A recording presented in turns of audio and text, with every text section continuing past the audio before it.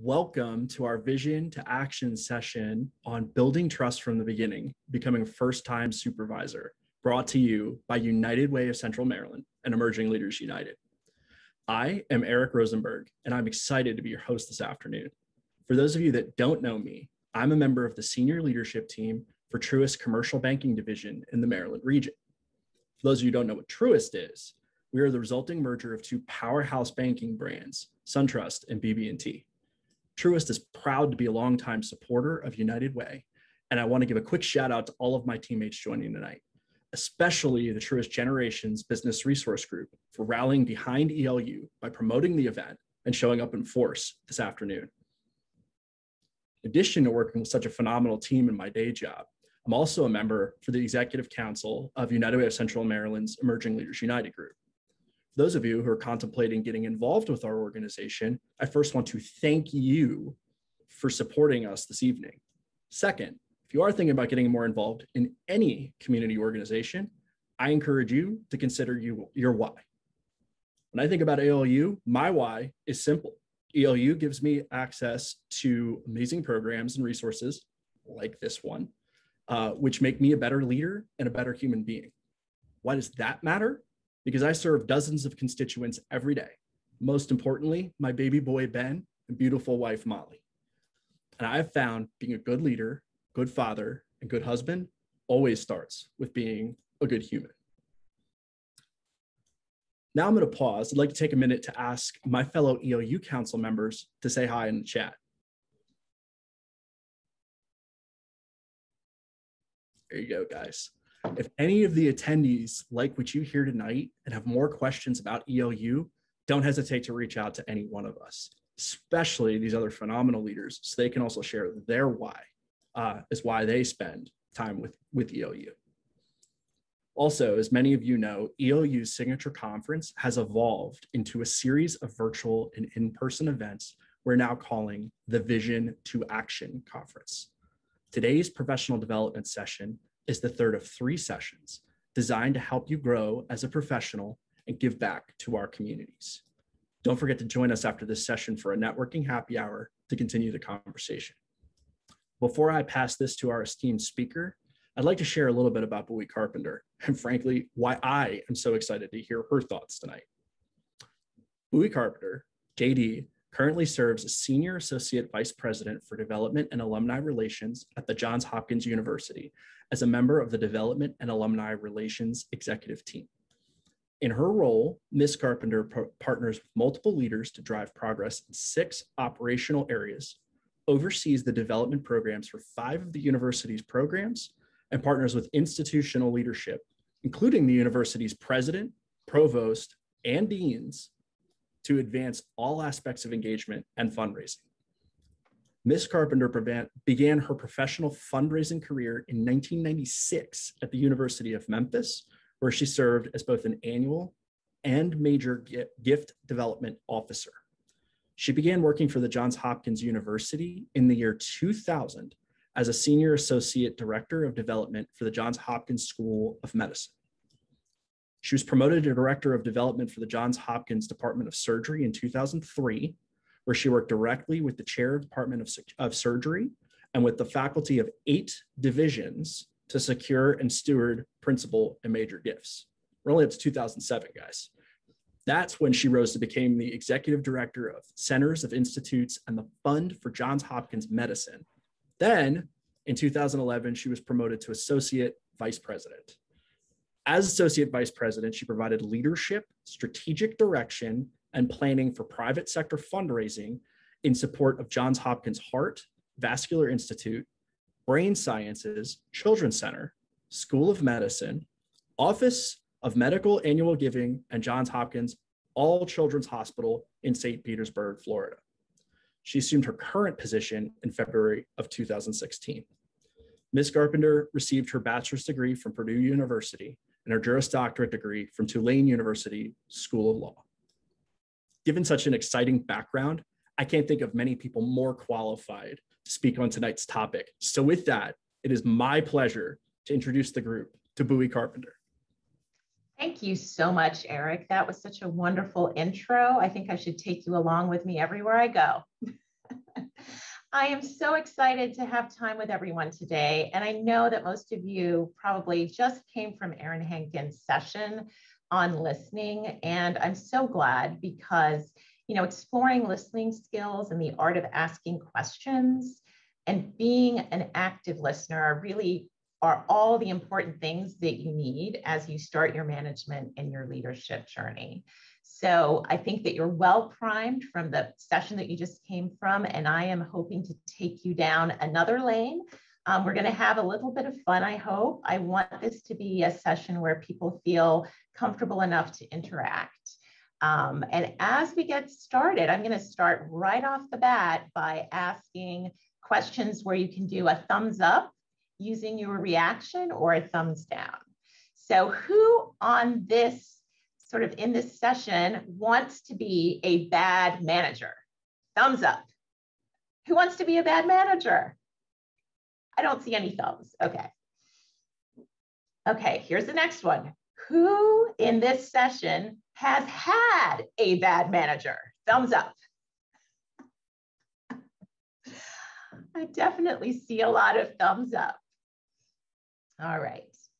So now we're going to do something going into a Slido word cloud, and a screen is going to pop up where the question for you is, what are the words that you would use to describe a bad manager?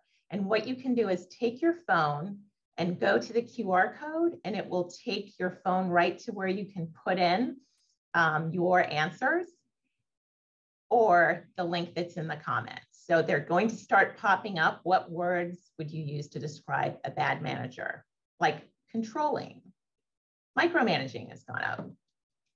So we're just going to wait for like 30 seconds or so to see what words pop up.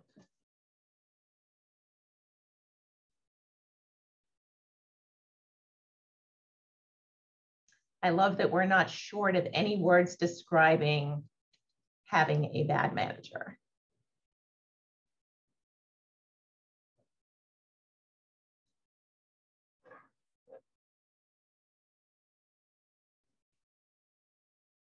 I love all of the participation. Thank you.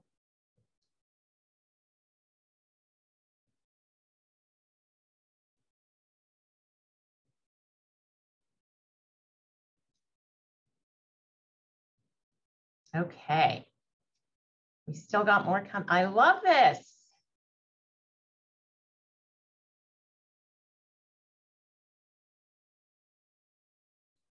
All right.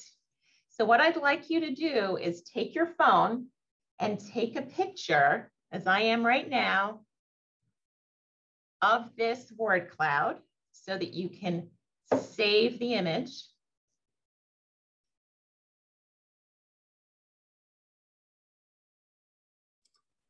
We can also provide this image after as well. Okay, perfect. Yep. Mm-hmm. All right. So we can pull it down now. Thanks very much, Katie. So I want you to have that image because nobody ever wants to be any of those things, right? But people show up in that way to other people. And I want you to have it as a reminder of when you are struggling with managing and leading, just take a look at that and see what pops up. And you probably saw that micromanaging was the largest word in the word cloud.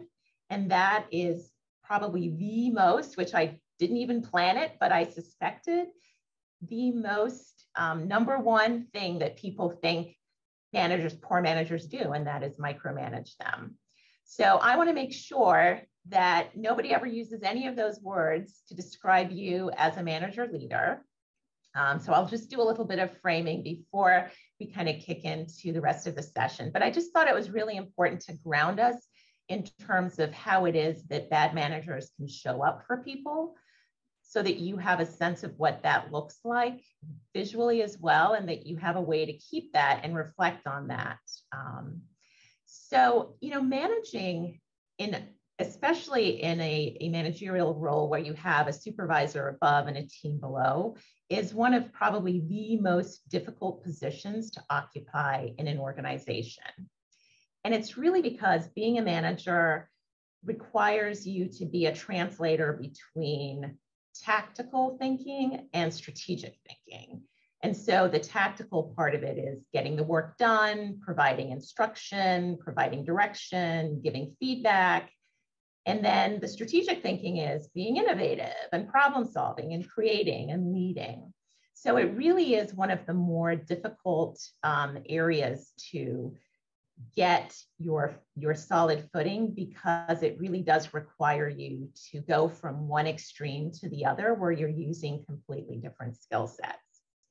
So there are a few things that I sort of want to walk you through that I think are really key pieces for being a manager, being a first-time hiring manager, and also building trust. So we're going to go through a number of things.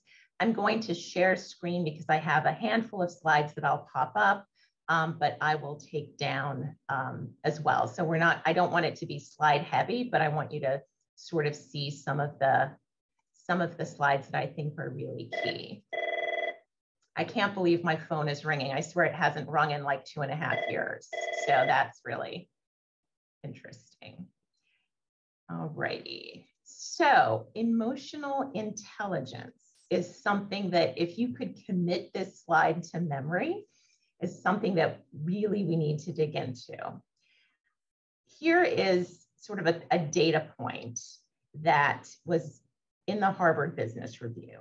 According to a study by the Harvard Business Review, emotional intelligence accounts for nearly 90% of what sets high performers apart from their peers that have similar technical skills and knowledge. So if there are two people that have the exact same skill set, usually the one that is excelling the most is the one that has emotional intelligence. And that really speaks volumes. So today, what we'll talk about is, this is a lot to take in, and there are many, many different courses sort of spread within this. But what we'll focus on a little bit today is the self-awareness piece and the relationship management piece of it. So I know that you will get these slides, so I'm just going to stop sharing for now. Oops. Did I stop sharing my screen for you? Okay, sorry, didn't see that. Oh, for some reason, sorry, the PowerPoint presentation is taken over and I am not seeing any of you on my screen. There we go, sorry about that.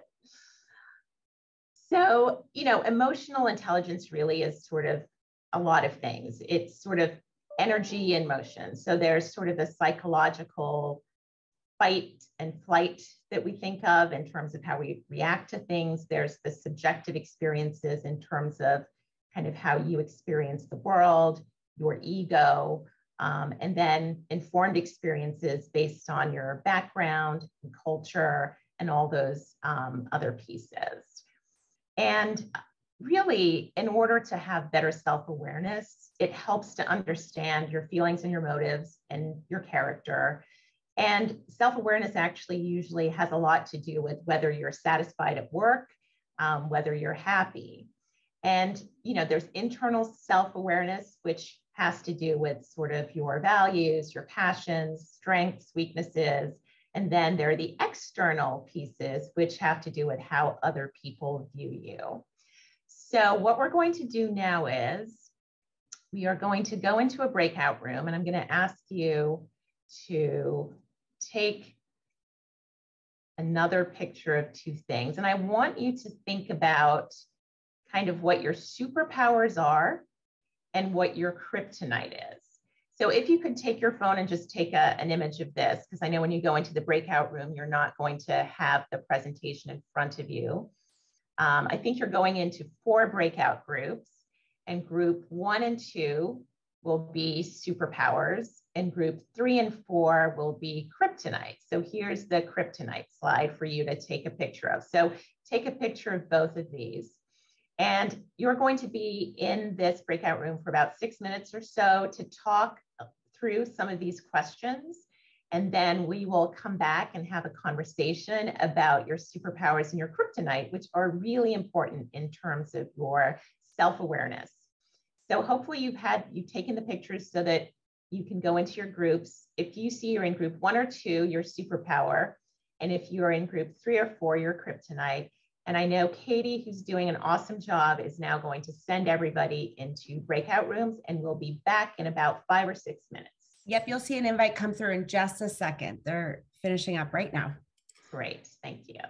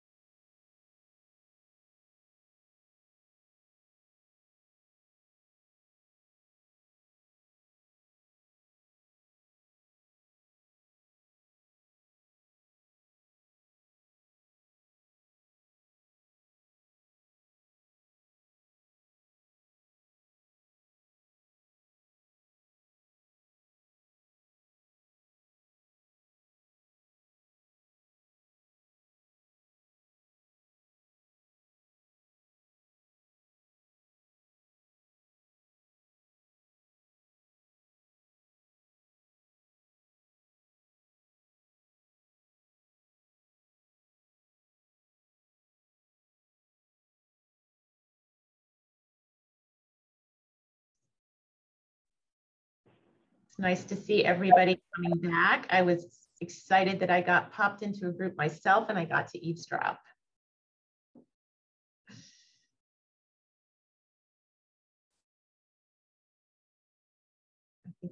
Is everybody back? In about 10 seconds. All right.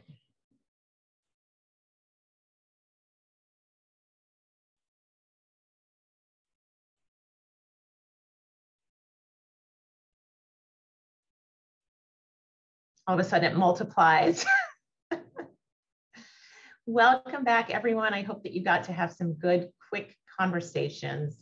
I was able to be in a session, and what was really interesting, I was in a superpowers session, and everybody was struggling because all they could think about was their kryptonite, which is sort of part of human nature as well, is that we always want to go to what we are not doing very well instead of thinking about the things that we are doing very well. So if you think about sort of the internal self-awareness, that is sort of what our superpowers are, that we should have a sense of what our superpowers are and what we do well. And so the external self-awareness is some of that kryptonite where we're getting feedback from other people, letting us know how they think we don't show up necessarily in the ways that they'd like to see, and using that to really help build our self-awareness. Superpower in action, kudos for being detail-oriented, Cheryl. Okay, so what I'm going to do now is we can pop up another board and list kind of what some of the superpowers are that were identified in the conversation, and then there'll be another board that lists the kryptonite. I thought that might be a great way to do it so that nobody feels that they're having to self-disclose what their superpowers are or their kryptonite. So again, there's the QR code and then the link in the chat. Just start typing in what your superpowers are.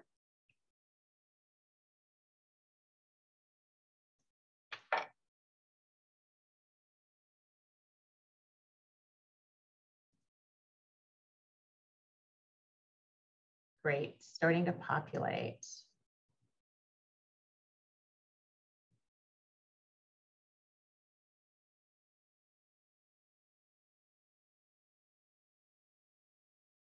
So people focused, analytical, detailed, hard work, making others comfortable with public speaking, listening, organization.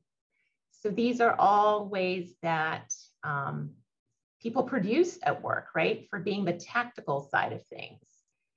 Detailed, empathetic. Great. I think there's one person still patient, still typing. So because this will be saved and you'll be able to get it, I'm not going to tell everybody to take a picture because I know it goes way down. But again, a reminder of what superpowers are, and then we'll pop up our kryptonite and have a chance to see what some of those looks like. I know this is a much harder one to type in, but nobody can see who's typing.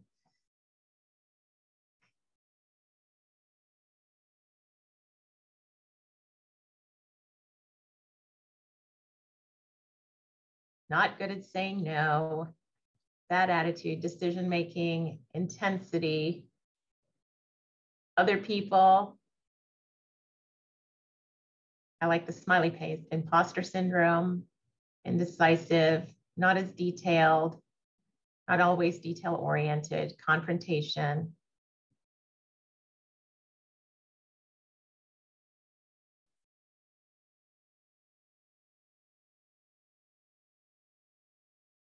So people are typing.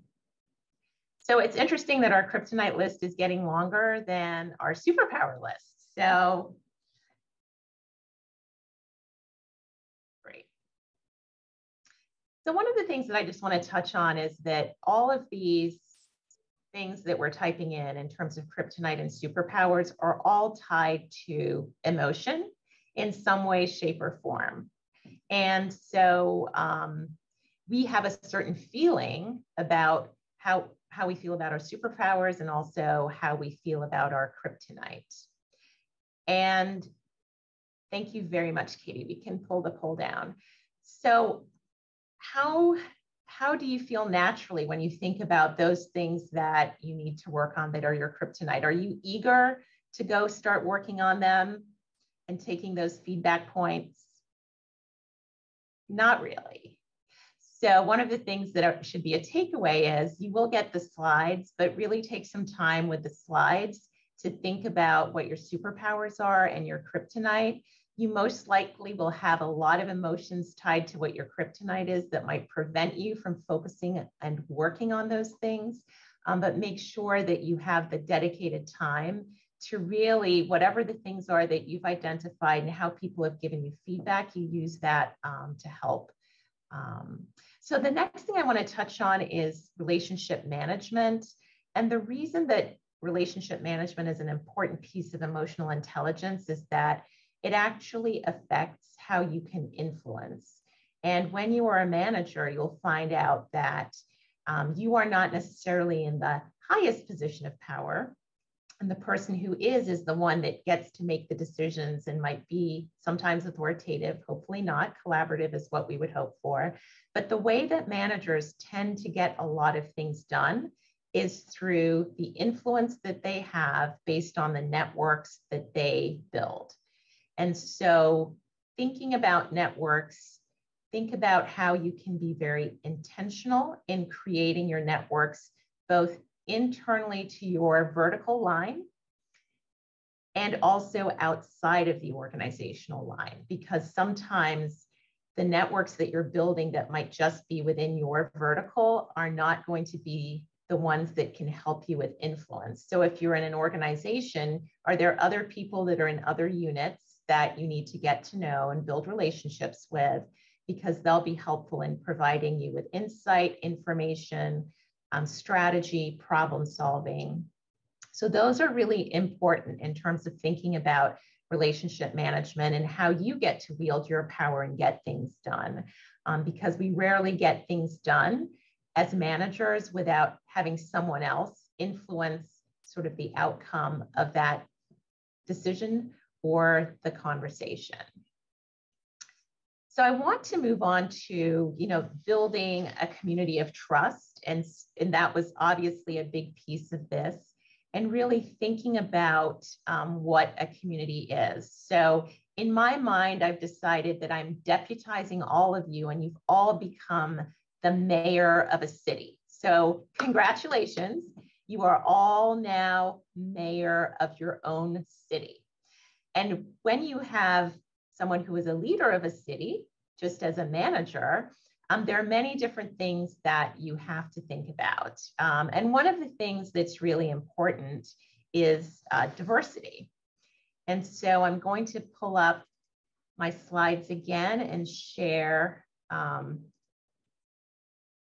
here something that is called a diversity wheel, so that you can think a little bit about diversity in a complete spectrum. So I don't know if anyone wants to pop into the chat what they think diversity is and how it shows up for them.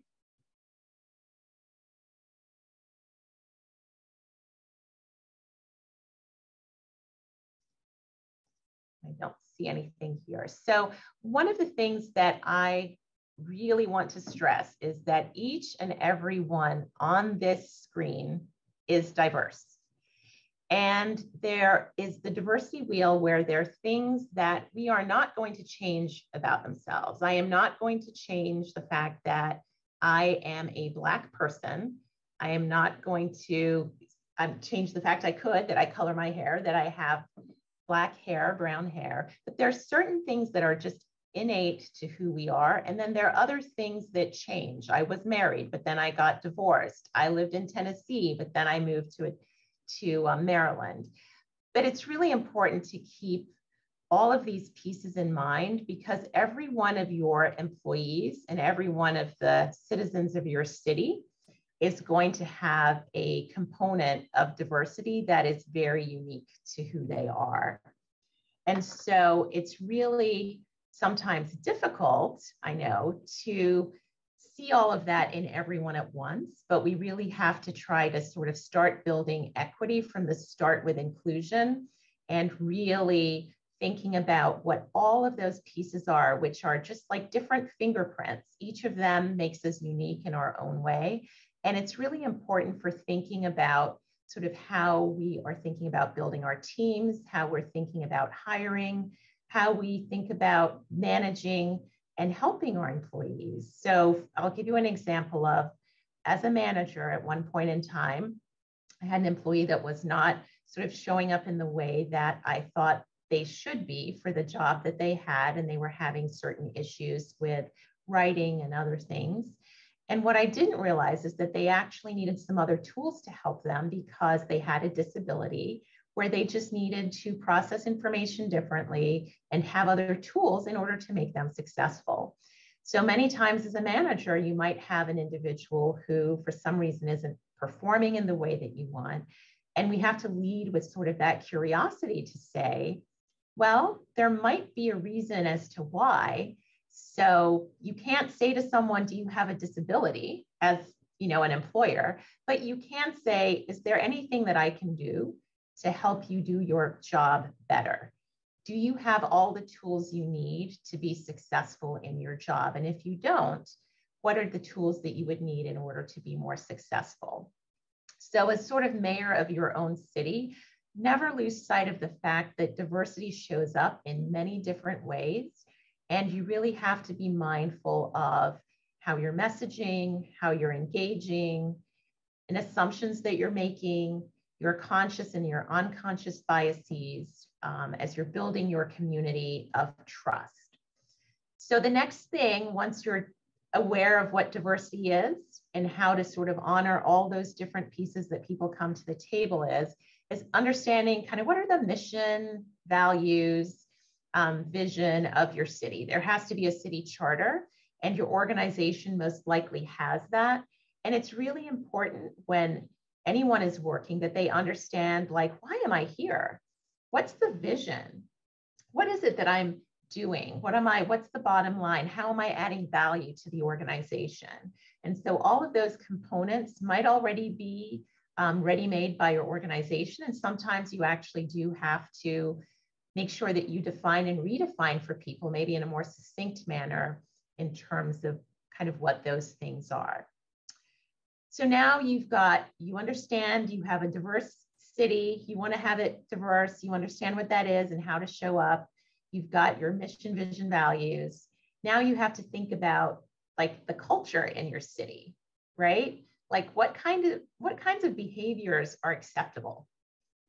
And why does it matter? And what types of spaces are you creating in your city for people in terms of open communication? Do you have a culture where you have brave spaces, which require people to enter into those spaces with agreements and not in a forced way, where there can be open communication?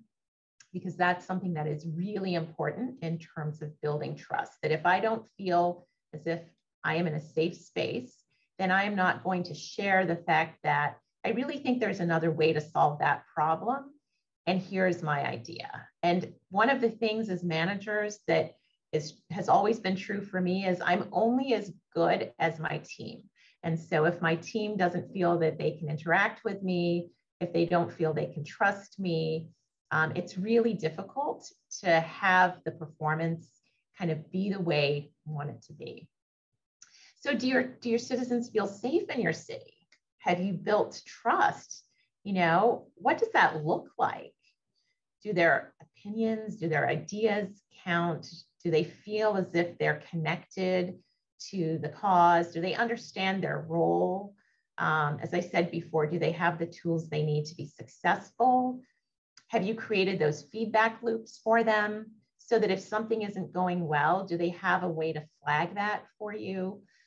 Because many times, because of diversity, people feel very isolated and they don't necessarily want to come to you and say, you know what? I am the only minority in this organization and I'm having a difficult time because, and I want to share that with you. So think about what feedback loops you can create that give people a safe space to be able to either give feedback in an anonymous way that gets to you, or in an open way if you are in a space where you feel that can happen. It's really, really important for trust building to really be mindful of the type of culture and community that you're building. And I was really trying to find an analogy where you easily, if you think about being a mayor, you know, all the things that are important to you living in your city of Baltimore. And so that's the same thing in a different microcosm in terms of leading and managing teams. So think about all those things that are really important. So the next kind of piece to think about is, so hiring is a really important part of what is going to make you successful as a manager. And successful teams equate to a successful manager. And managers have to do things, though, to help their teams show up. Because the citizens in your city, they matter, because you'll only be as successful as they are. So if you hire poorly, then you're not going to be able to sort of have the talent on the team that you need to be successful, because there are going to be points in time where you're going to have to delegate. You're not going to be able to micromanage. Remember, all those things, micromanaging was the number one sort of piece of the word cloud. And that's because as managers, we tend to want to control more, because we think that if we control a lot more, we'll be able to make sure that everything is okay. But being part of a manager is kind of taking our foot off that and trusting others. So we have to build that culture of trust in order for other people to show up. So it really, to make your city attractive, if you hire good people, they're going to attract other good people. So, you know, whenever you're hiring, and this is a practice that I take, when I bring someone on, I always say, so who else do you know in your network that I should know, right? Because as a hiring manager, you always want to have other people that are sort of in your network. So even managers, building your network, your external network, getting to know those people so you have equally as good people coming into the organization. So they're going to help you build new buildings in your city. They're going to be projects that you have to work on. So you really need to have successful team members.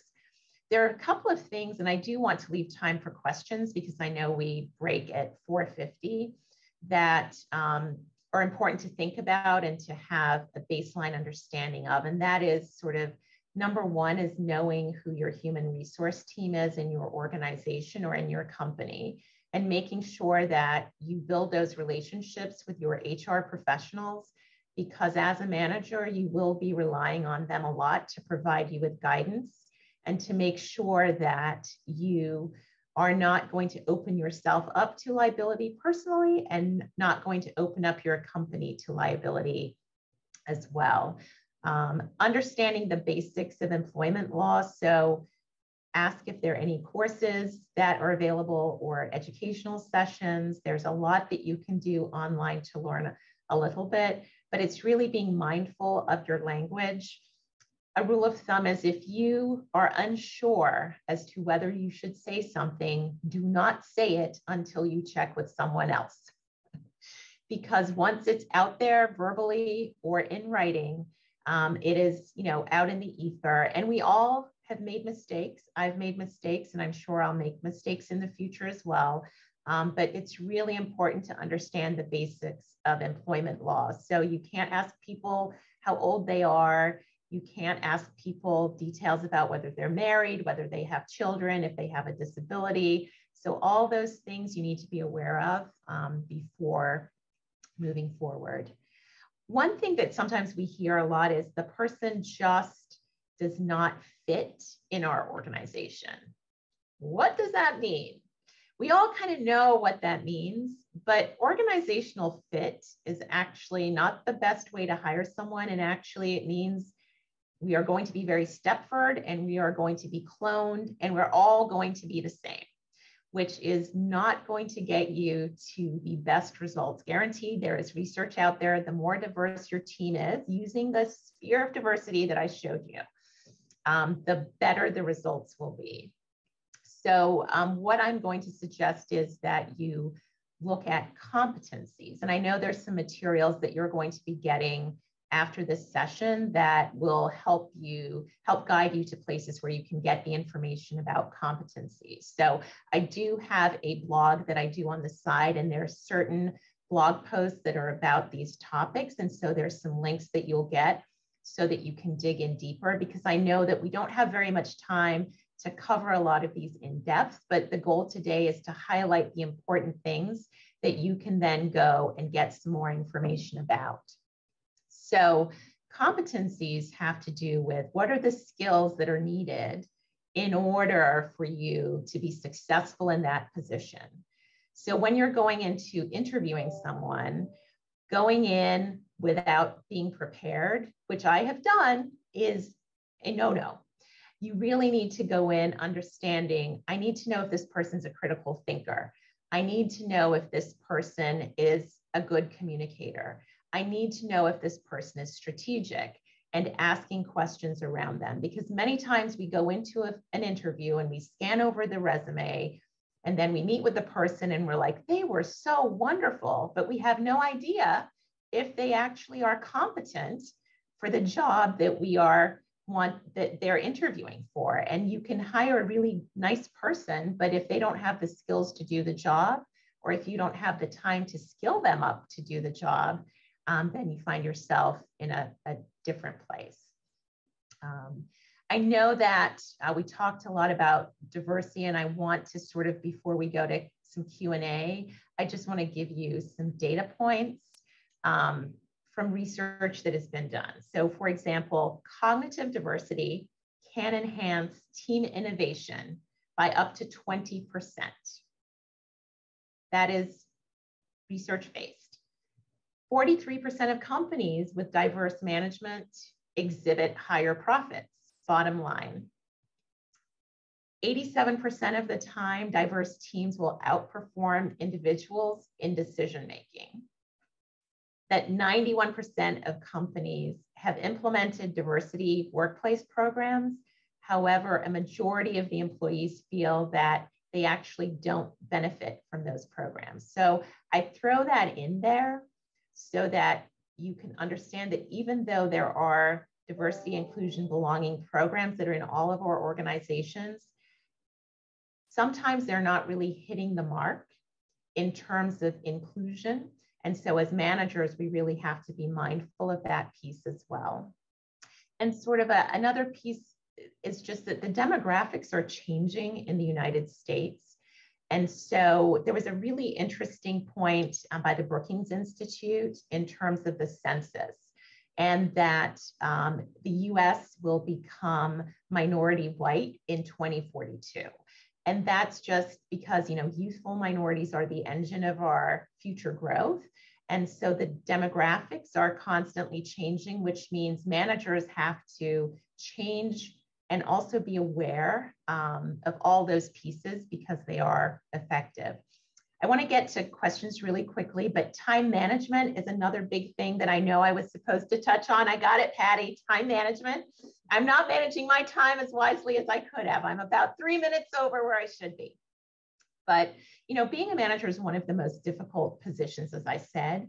And so it's really important that you think about how you're going to manage your time for your people and also manage your time for yourself, because you can get back to back meetings, Zoom, in person, hybrid, and never have a chance to get to your emails and never have a chance to actually have thinking time. So in the resources you get, there is a blog that I did that kind of goes through, are you procrastinating? Because many times we are not using our time wisely because we're procrastinating. We don't want to work on that project. And then moving from there to say, am I blocking my calendar in the way that I should? Am I spending time on the things that I really should be spending my time on? Am I utilizing my resources wisely? Am I checking email as soon as it pops up because we have it on our phones, we have it on our computers? What I do is I really try to just do it 3 times a day, and I try to be responsive within 24 hours if I can. So the time management is going to be another really sort of difficult piece of being an individual contributor and also a manager leader, as you are going to be both tactical and also strategic in the work that you do. So that for me was sort of some of the highlights I wanted to give you. Really, as Erin Hankin sort of stressed, ask sort of those inquisitive questions, make sure that you're doing your active listening. Think about emotional intelligence in terms of your self-awareness and relationship management. So really do work on your superpowers and your kryptonite. You need to be the mayor of your community, of your team, and really think about what those components are, and then really try to manage your time as wisely as possible. So with that, I would love to open it up to any questions that you have. And you can either pop them in chat, or if you want to use the raised hand feature, I am agile and I can look for both.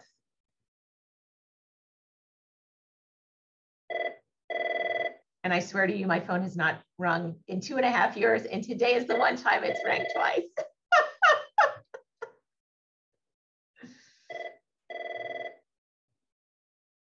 Is everybody here going to be a great manager then? Yes? Yeah. I know someone has a question. You can pop it in the chat. I know you do. It is a landline. Oh yeah, I'm going to apologize in advance because I don't remember how to do the raised hand feature, but I'll jump in with a question because I'm curious to know a little bit more about your strategy of checking email 3 times a day, and just imagining there might be exceptions to that if there's something that might come in that would require you to carve out some time to think about it before responding in that 24 hours. So just curious to know if you do make exceptions or if you don't, and how that process has evolved for you over time, and how you got to the system of checking 3 times a day, because I just am very intrigued by that. Yeah, no, it is a habit that I have had to build over time. I will do, usually before I hit the office, I do a quick scan and I take a look at the emails that are most urgent. And those are the ones that I open, and then I decide before heading in, like, what am I going to tackle? I usually have a bit of time scheduled on my calendar so that I can be responsive to those emails. What's important for me is determining if something is truly urgent, because I'm the type of personality that everything could be urgent, because I want to be everything to everybody, but I can't be. So even though someone's email might not be urgent to me, it's going to be urgent for them. But what I just try to do is, if I can respond within 24 hours, I think that's a reasonable time frame. Sometimes we have more of a sense of urgency. And, you know, I do say to people, I do try to frame it as in, if you need something right away, please let me know. So even with my supervisor, if something is important, I will put important in the line so that that is something that pops up where there needs to be a more immediate response to it. But if you saw my calendar, I have blocks of time that I have an hour blocked for lunch every day, even though I know that the people that know me know that I am not usually eating for the whole hour, but part of that time is really going into my emails and checking them and making sure that if I need to respond. I also do aggregate my emails. So if a person has sent me 5 or 6 different emails during the course of the day, instead of just sending them intermittently, I batch them and then I send the responses, usually one after the other, because sometimes they need the email to forward to someone else. So hopefully that's helpful, Kevin. The question is, how do you see good managers assess their EQ blind spots? Once they've identified those blind spots, how do you see effective leaders address them? So I know that I'll just use myself as an example, that one of the things that I've really had to work on is building networks, because I really am an introvert. I am not an extrovert, even though at work it is very easy for me to be an extrovert, which is very bizarre even to myself. When I come into work, I'm not feeling, withdrawn or anything. I'm very outgoing, but when I am driving home and I get home, I definitely need my quiet time and I don't need my device and I just need to unwind. And so one of the things that I didn't do well, and I've been much more conscious about, is build my networks. And I have worked with leadership coaches over time to build my internal networks and my external networks. And that is what I really personally have focused on. And that is, I'm intentional about setting up a certain number of meetings with people that I don't have, I'm not necessarily, I might want to talk to them about a few things, but it's not a necessary meeting. It is a relationship building meeting. And so I try to have at least 3 of those a week if I can. And then I try to have some time, and I've been doing a lot reaching out to people in the profession and just introducing myself. I know Kelly Chase, who's here, is someone that I reached out to about 1.5 years ago out of the blue, and she accepted my invitation. And then we met via Zoom and had a chance to meet. And I probably wouldn't be sitting here today, but for her. So that's sort of an example of how I've worked on things myself. And you just have to take those baby steps because for me, I might go for my downtime instead of that extra time spending it with someone else. And actually, it's very rewarding doing that. Great. Do you have any advice for how to handle becoming a first-time manager to people who were formerly peers? I'm sorry that I'm laughing because I know what that feels like. And how to handle the change dynamic. Hi, Laura. Yes. So I think the first thing to do is to really have those conversations with your peers when you have been promoted into a position, to just call out the obvious that our relationship has changed. And now we have a working relationship that is a lot different than it was when it was a peer relationship. And sometimes people have been your friends or are still your friends, and then you have to manage them. And that's really difficult. So really having the conversation, I think, is always, communication is always key.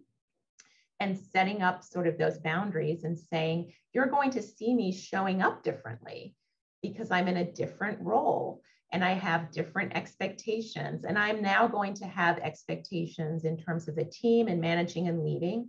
And sometimes we might agree and sometimes we might not agree. But I just want to acknowledge that having been a peer, you've known me in a different vantage point, and now you're going to see me differently. It is really difficult for people, and I have been at this organization for 22 years. It's hard for people to see you differently as you move within an organization because they see you as they knew you.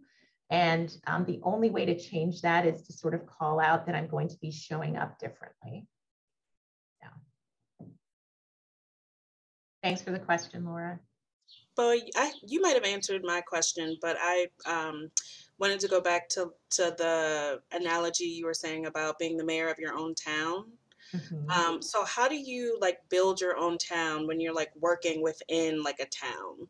So if the culture of an organization is one way, but you want to start, building the pieces of what you were talking about. I've tried to do that, and I found that challenging, even sometimes here as chair of ELU, trying to do things a little bit differently. I loved what you were talking about, skills and competency, which is something that we've done with our executive council, which is great. But it's, it's slow steps. So I'm very curious about your thoughts about that. So culture building is a slow moving sport. And that, I think, is what makes it difficult because most of us are type A personalities. And so we tackle culture with our type A, but really changing culture takes time. So here at Johns Hopkins, there's the university culture, but there's sort of the state that you live in, there's the country that you're in, and then there's your city. And the good news is you get to create the culture in your city because most likely if your culture that you're building in your city is different, people are going to want to come to work for you and be on your team. And so one of the things that I always talk about is a Venn diagram and really understanding the things that matter and the things that you can control. And when where those two concentric circles overlap, that little space in the middle is usually the only space that you can affect. So when you're doing your culture building, thinking about what you can control and what matters is where you're going to have the most movement and the most success. And sometimes I know I want to do sort of big. I think big. I have ideas all the time. I scare my boss all the time because I've got a ton of ideas. But I really have to like get down to the, so what is within my control if I'm wanting to do X, and then have the wins there, because it's the wins that you have in your city that are going to help you change the culture of the state or of the country. And that's just the nature of organizations. And that's the beauty of being a manager, quite frankly. I really love it because I love my people. And when you have synergy, and it's not to say that there's never disagreement or discourse, but when you have great synergy, information sharing, and you have trust and you feel you can share your ideas, you can be creative and you can decide where it is you want to be creative and successful, then people will be more engaged. And you can use that then as the example to say, hey, we did this here with our program. And I think it really could be a multiplier, and it could be exponentially more beneficial if it was done at that higher level. So I hope that helps, Kelly. Great. So Eric, I know that we are at a minute to 5 o'clock, and I think I'm the one that's holding you sort of between your networking session, which I know someone said has come up constantly, which I love, because networks are key. And that has always been something that I've been working on, and it's always been the thing that's the most rewarding for me. You know, one time I had a client tell me that he read a book called Thank You for Being Late. And frankly, I can't think of any better reason to be late for something than to have the opportunity to let you go for another couple of minutes, because that was incredible. Thank you. Oh, thank you. Couple housekeeping reminders. If you are free, please stay on for the networking happy hour. But also too, we have many more upcoming events. Also great opportunities to network. So we actually have one May 22nd in the Canton area for Hands on Hill, which is going to be a HIIT workout, park cleanup, and happy hour. So with that, we'll go ahead and conclude the event. And for those of us that are free, let's hang out and do a little bit of virtual networking. Awesome.